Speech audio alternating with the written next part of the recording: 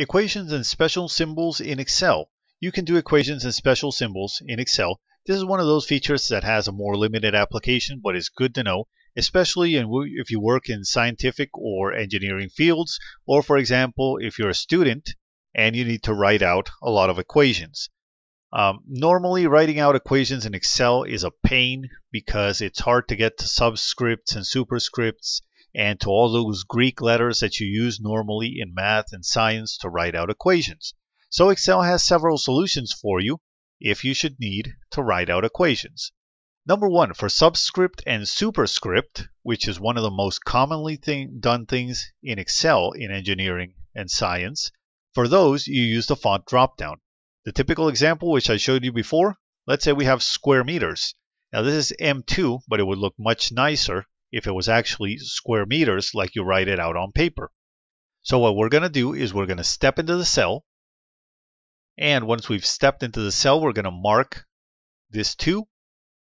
And we're going to go right here to Home, to the Font menu, and we're going to open this font dropdown right here on the lower right corner. I'm going to open this like that.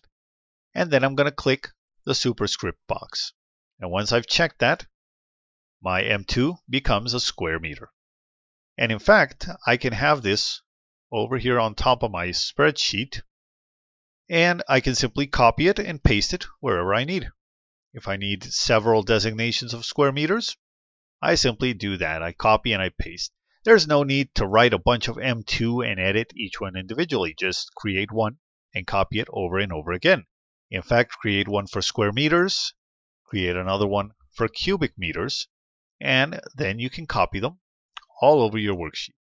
So that's how you do subscript and superscript. Subscript, by the way, is no different from superscript. Just select the character that you want to send into subscript, go to Home, open the font dropdown, and select subscript. Just like that. And now you have subscript text like that. So that's the first thing you need to know if you're going to write out equations in Excel. The second thing you need to know is special characters. Where do you get omega? Where do you get sigma? Where do you get all those special characters that you need to write out an equation? Well, you get those right here in the Insert tab. At the very end, you're going to see this button called Symbol. And what that does is it adds special symbols into your Excel spreadsheet. For example, you come right here to Font. Normally, you select Normal Text. And you have subsets. Now, you don't have to select the subset. You can simply move up and down. And as you move up and down, the subset is going to change automatically. But if you want to jump to a section, you can select it right here and get to it way faster. For example, let's look for Greek characters. There's Greek extended here, which we can click on. And now we have Greek extended characters. Now, right here is probably not what we're looking for, since we have all these Greek characters, but they have all sorts of other characters surrounded them. So let's try looking for mathematical symbols, mathematical operators, for example.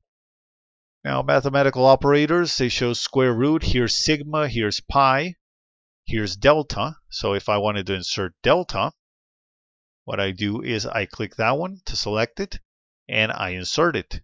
And there I have my delta. And I can close that window. Or if I wanted to insert another character, just go to Symbol, select the character you want to insert. For example, let's insert sigma. And there we go. There's the character in the cell. And once again, just take this and copy it as you see fit. Or if you like, you can write other characters next to it like that. That's the second way of writing out equations and special characters in Excel using the symbol button. Now, the final and most complicated but also most useful way to write out an equation is by using something called the equation writer. And the equation writer you find on the Insert tab here, also at the very end. And it's this little symbol here, this pi symbol, which says equation. When you click on equation, you get this box here which says type equation. And notice that your toolbar changes completely and you get a bunch of options here which serve to write out equations. Now I can start typing, for example, x equals, and as I need the different functions, I'm going to select them right here. Let's say I want to do a square root. So I do square root. And now what goes inside the square root, I'm going to need parentheses so that Excel doesn't get confused. Let's say that it's y to the 5th power. So I'm going to select here script. And I'm going to select the superscript of y to the 5th power. So there we go. Plus 8.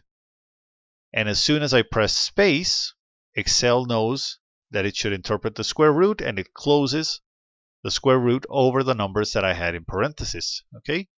Plus 3, plus, and let's say I want to add a fraction. So I select fraction and insert the fraction right there. Plus 4/5. And then I click outside, and now I have a written equation. And that equation is an object, so I can move it anywhere that I want on my spreadsheet. I can also step back into this equation and edit the different parts if I got something wrong. So that's the best way to write out an equation in Excel, using the equation writer. The equation writer also has another option here that you can use, which is really interesting, but it takes a little more skill to handle. You select the drop down here, and you select this option here, which says Inc Equation. Now, Inc Equation gives you this box here where you write out the equation with your mouse, and Excel tries to interpret what you want right here. So let's give it a shot. We have to write j squared equals 1 plus 2 plus 3 to the x to the 3. As you can see, Excel is pretty good at recognizing your handwriting. I mean, my handwriting here with my mouse is pretty horrible, but still, Excel recognizes it. And then let's try to add the square root here. And there we go. And finally, when you're done, you press Insert, and there's your equation written out for you. So that's another way. It's much slower, of course, since you have to write out with your mouse, but I guess that if you're on a tablet or touch-sensitive screen, you could probably write that out and it would be much easier. Or if you have access to one of those Wacom tablets, you could probably write out equations pretty easy.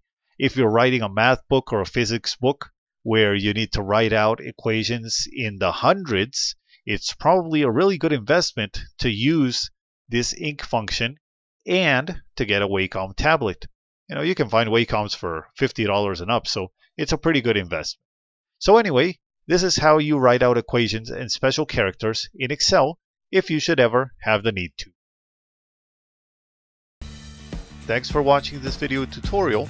If you liked the video, be sure to subscribe to our channel and to visit our website, cubicleoverlords.com, for more instructional videos like this one.